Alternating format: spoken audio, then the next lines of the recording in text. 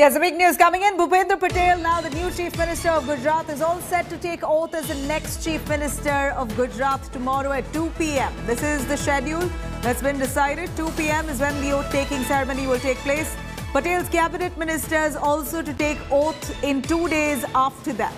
Now, of course, all eyes are set on the cabinet expansion or a rejig that might just happen. The names that will be added, the names that will be dropped, a keenly observed in fact, a decision that Bhupendra Patel himself will have to make, considering that he's now the Chief Minister of Gujarat. All responsibility falls on him to ensure a stable cabinet without any dissent. Here is Bhupendra Patel, who's been chosen as the man to be leading the BJP to 2022 polls. Bhupendra Patel to take oath as the Chief Minister tomorrow at 2 p.m. Let me cut across. Vidya joining us along with Rahul Srivastava for more on that. Vidya, here 2 p.m. is the time that's been given as the oath-taking ceremony that would take place at 2 p.m. What do we know about the cabinet expansion which will take place 2 days after? Well, there certainly will be a cabinet expansion, and remember, because we already have a Chief Minister who is a Patidar, so rest of the cabinet will not really consist only of Patidars but a fair representation of others as well. I'm joined by Kiran Tare. Let's speak to him. Kiran, what do you really think, about the other people who will be there? Will be a cabinet expansion. Do you think there will be a fair representation of other castes as well, or will it be more of Patidar itself? See, the Chief Minister's post is being represented by a Patidar. So it's quite obvious that the other castes will get an equal representation. My information is that the Koli community, the Thakors, which are a major OBC chunk in Gujarat, and some tribals are going to be inducted in the cabinet tomorrow. And there will be two deputy CMs. Who could there is a talk that there will be two deputy chief ministers. One will be from OBC, mostly from a Thakor community, and the other one will be for a tribal community. I think Ganpat Vasawa has been the name. If the name has been finalized, that is what the sources are saying.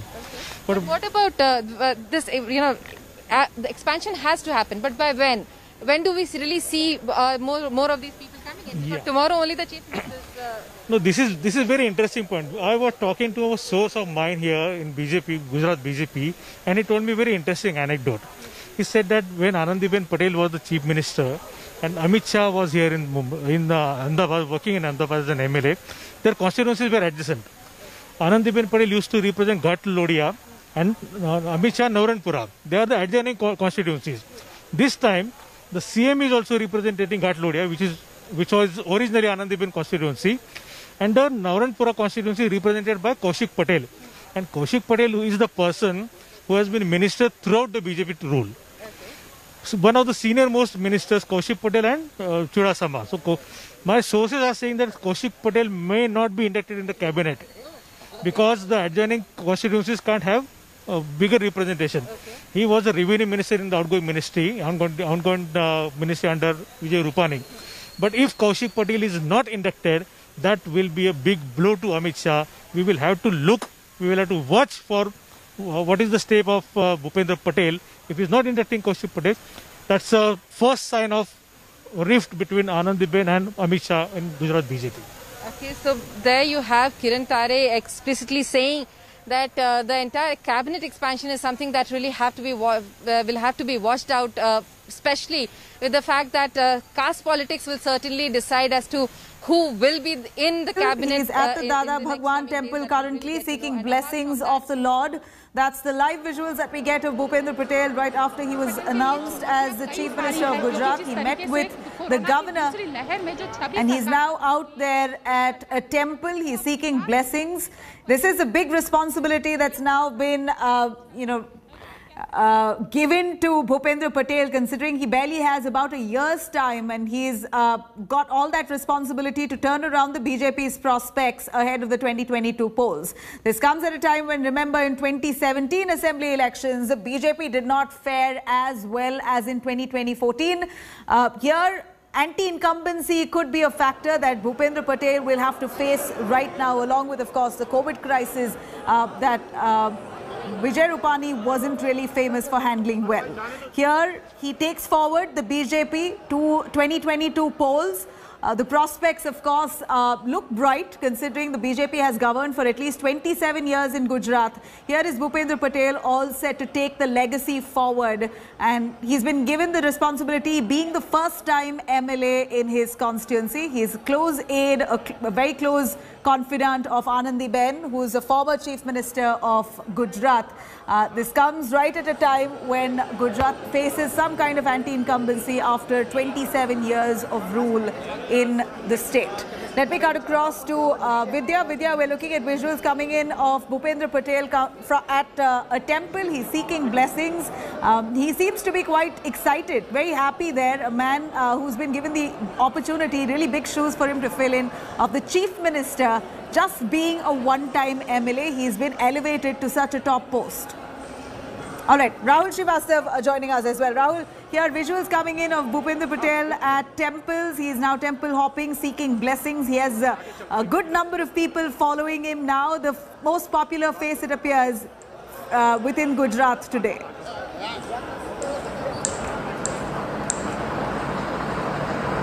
Yes, Nabila, this is a common practice among practicing Hindus and others also, that they visit whom they worship when a big moment arrives. And of course that 2 p.m. swearing-in ceremony has also been decided after referring to the stars and constellation to see what's the best time. But will that mean good for just Mr. Bhupendra Patel and a term as Chief Minister of Gujarat, or will it really lead to a turnaround for the BJP for betterment compared to 2017 is perhaps the task that he is expected to perform in the next 1 year, which is really a short period, given the fact that there is a lot of anti-incumbency. Any political party generates it after being in power for over 25 years. You see what happened to the CPM in West Bengal. That's another story. Say Chhattisgarh, after 15 years, Raman Singh had to go out. I think one of the stellar example of having survived anti-incumbency is Naveen Patnaik in Odisha, who is just going on and could well become the longest serving chief ministers in the country. The fact is that the BJP expects so much from Mr. Bhupendra Patel is also a sign that he is not going to be alone as far as reshaping and reinvigorating the BJP's fortunes in the state are concerned. We are going to see a lot of centre Narendra Modi and his government as far as the future is concerned. There is going to be a lot of policy. Sources are saying that Gujarat is going to be one of the big focuses, apart from Uttar Pradesh, in the coming days for the BJP and Prime Minister Narendra Modi. For the Prime Minister, it's a very, very critical battle. In 2014, he contested from 2 states, UP and Gujarat, but eventually chose Uttar Pradesh, given the kind of significance UP has as far as the Lok Sabha is concerned. But he never went off Gujarat.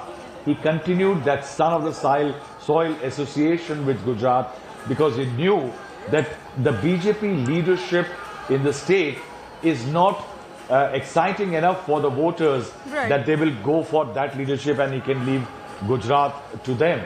And in the last election, it was yet again proved that Narendra Modi is a critical factor, and that's what is expected in the future. Bhupendra Patel in the shadow of Prime Minister Narendra Modi. Well, of course, as much as Bhupendra Patel has the responsibility to shape up the cabinet and, of course, lead the party to 2022 polls, it appears that now he's a man that the Delhi circles have picked. That's precisely what our reporters on ground say, that he's been very carefully chosen to take orders well and lead the party as per directions given to him. Now, let me cut across to Bhupendra Patel. Right after he was announced as the Chief Minister, here's what he said, speaking to the media, of course, followed by Vijay Rupani and a few others who commented on the same. Let's take a listen. मैं सबसे पहले माननीय नरेंद्र भाई, माननीय नड्डा जी और अमित भाई शाह साहब का तहे दिल से आभार मानना चाहता हूं, और गुजरात प्रदेश के सभी वरिष्ठ नेता माननीय CR पाटिल साहब और हमारे विजय भाई साहब की टीम का सबका मैं तहे दिल से धन्यवाद मानता हूं। मेरे पर जो विश्वास रखा है वो विश्वास को बिना टूटे हुए विकास के जो काम बाकी है वो आगे बढ़ाएंगे। भारतीय जनता पार्टी हमारे शीर्ष नेतृत्व ने ये जो निर्णय लिया है, भूपेंद्र भाई सक्षम है और आने वाले चुनाव उनके नेतृत्व में अवश्य भारतीय जनता पार्टी अच्छी तरह से जीतेगी, ये हमें सबको पूर्ण विश्वास है। विजय रूपानी जी ने उनके बिहार को उनके जीवन को देखकर ही भूपेंद्र पटेल ऐसे कार्यकर्ता Shri Bhupendra Rajinikanth Patel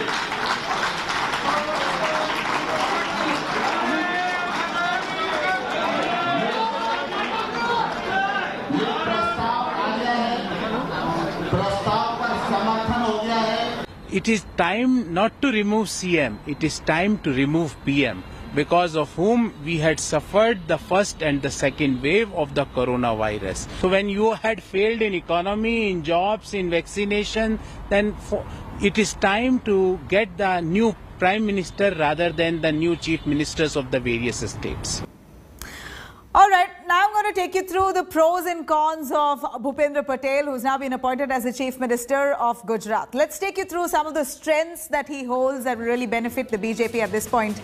Of course, the strengths are that he has faith of the BJP top brass. We're looking at the top brass reposing enough trust in Bhupendra Patel, thinking that he is the right man. They've already given him this post. Now, we're also looking at Bhupendra Patel as one of the most influential Patidar faces. At least, even if he wasn't so far, the fact that he's elevated to the Chief Minister now will make him the face of the Patidar community for the BJP in Gujarat.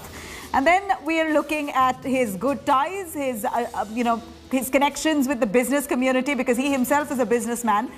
He has had some good ties with the business community, which extensively dominates within the Patidar community itself. They are one of the largest business communities in Gujarat.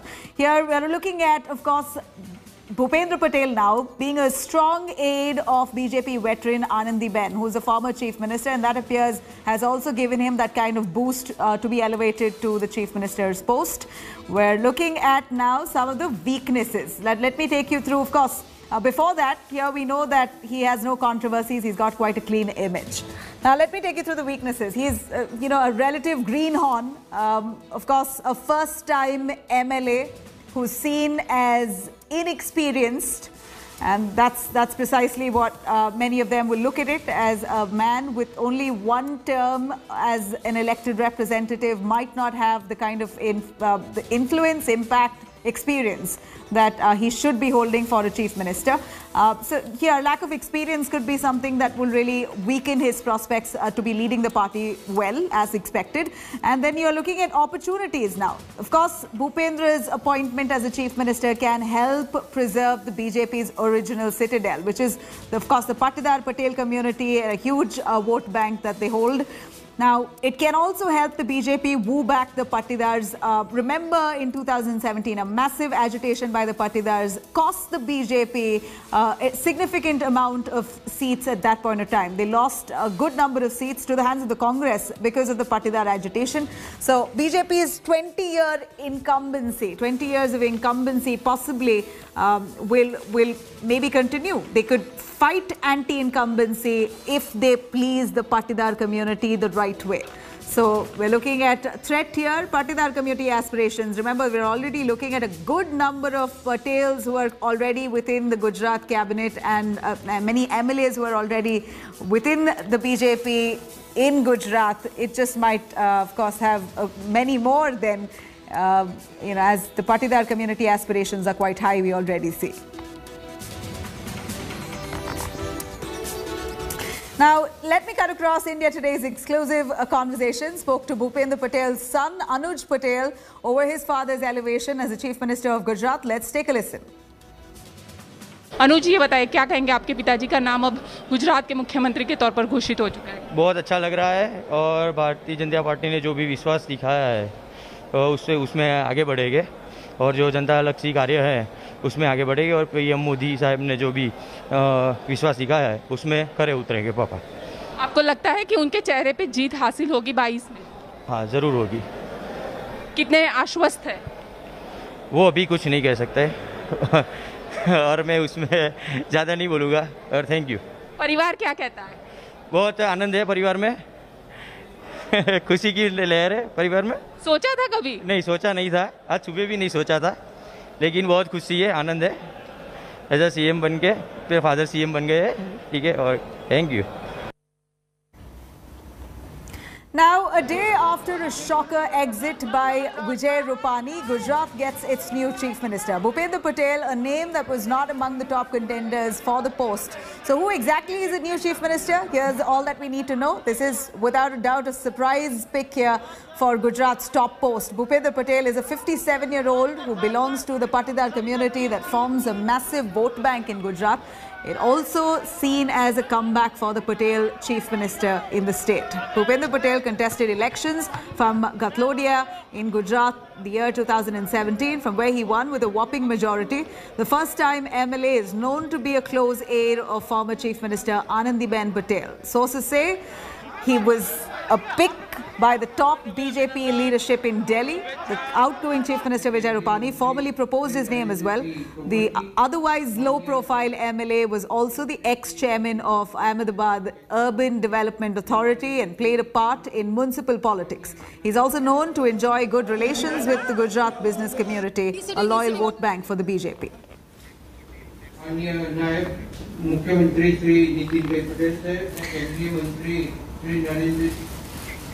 Now, let me take you through the Patel factor here in Gujarat. Of course, we know that the Patidar, the Patels hold a significant amount of clout in Gujarat. The Patels form about 12 to 14% of the population in Gujarat. They hold sway in 70 to 80 of the 182 seats in Gujarat. Second largest vote bank as well is what they're seen as. And in fact, the Patel community particularly has long been BJP's loyal vote bank.